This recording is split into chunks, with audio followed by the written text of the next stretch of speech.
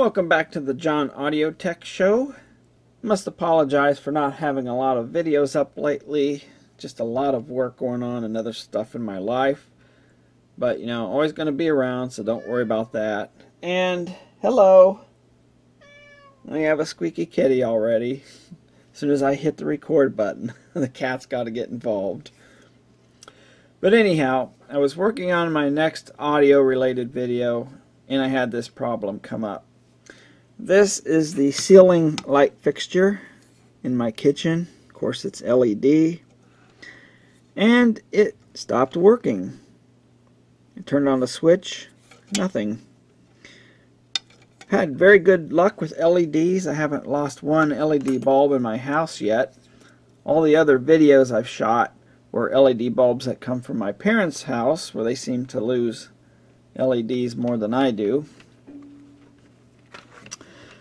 But anyhow, I have my Radio Shack meter set on diode mode, and we'll see here if it lights these LEDs up.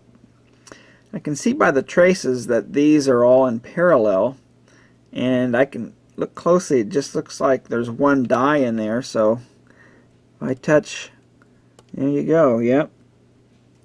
I don't know if you can see that or not. Let me turn this overhead light off.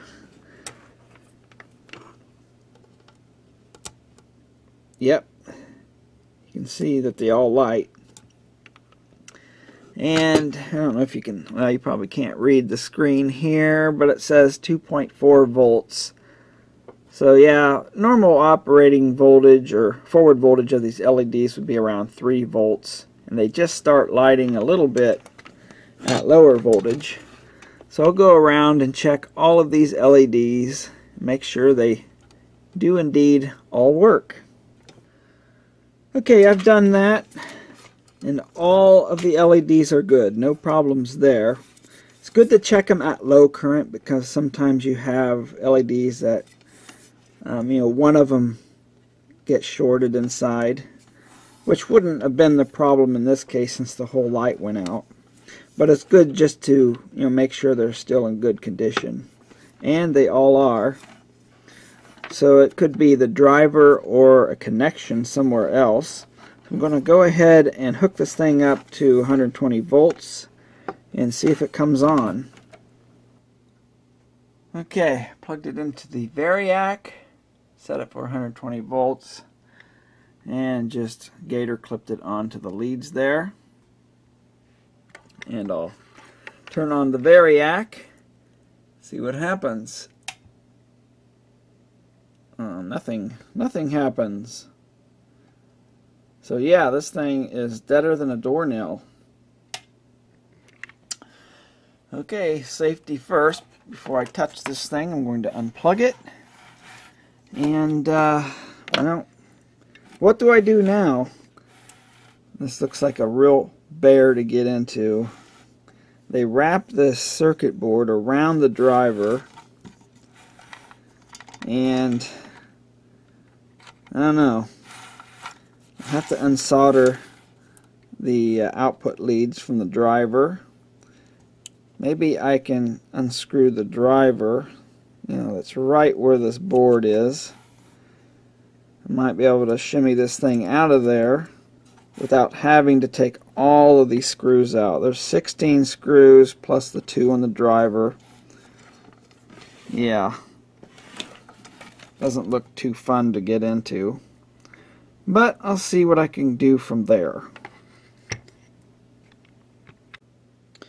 Well, unfortunately, I had to take all the screws out. They used adhesive on this thing, so it's stuck together. And I got the top off, or the bottom off this driver. It's just clipped on. The bad news is, I don't know if you can see that or not, it looks like they glued the board in. So this might be a one-way teardown. Well, if it is, not so bad, because I like these little boards. They operate at 3 volts. I could find all kinds of uses for them, and there's 8 of them on there. I take these batteries here. and power it up. Yeah, get it in the shot. Boy, I can find all kinds of uses. A nice 4100 Kelvin color temperature as well. Well, I'm going to see if I can pop that board out of there. It looks like we have a kitty on the bench. Hey, there you go. There's the Snickers. Whenever I'm on the bench, he sees me, hears me talking, I guess, comes up here and sits. Okay, well, I'll see what I can do with this thing. Okay, I was able to get the board out. It wasn't in too strongly. I checked power. There's a common mode choke, some capacitors and things. Check voltage through the full wave bridge.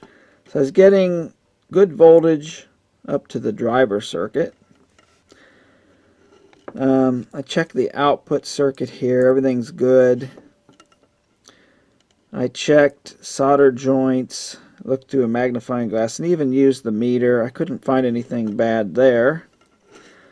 Using the diode check function on the meter, there's several diodes in this circuit. I checked all those. I was getting good diode voltages. There's a couple transistors. I was getting good junction voltages there. Doesn't mean the transistor is good, but in circuit, that's about as good as I can test it. I tested as many resistors as I could. They seemed fine. As far as electrolytic capacitors go, they're all good. This one here is 22 microfarads, but I was getting a reading of 100. But that's because there is a surface mount resistor across its terminals, and it's just skewing the meter. So I think that's okay.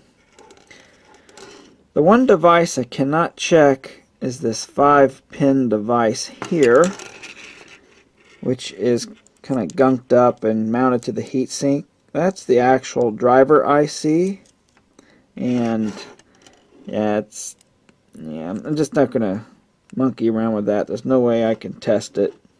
I might be able to find a data sheet after. I'd have to get this heatsink out, unclip it, get this gunk off, and hopefully I could find a number. I'm going to say that this thing is not economically repairable, but just kind of take you through some of the tests I do. The output circuit checks out good, and I'm getting voltage to the driver circuit. It tells me something in this driver circuit here is not working, and as many components that I tested, I really think it's the driver chip. So I'm going to leave it at that. And the good thing is I at least get to salvage these LED strips. These will be very useful. Well, that's it for this. Thanks for watching.